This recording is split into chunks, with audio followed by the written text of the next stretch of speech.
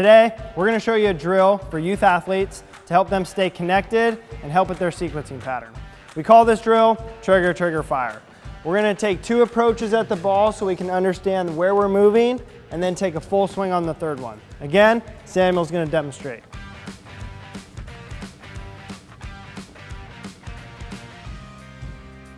Trigger, trigger, fire.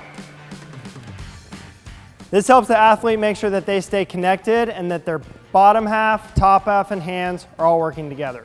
This is definitely more an advanced drill, so if you need to, make sure that you give any corrections that you can or come back to it at another time.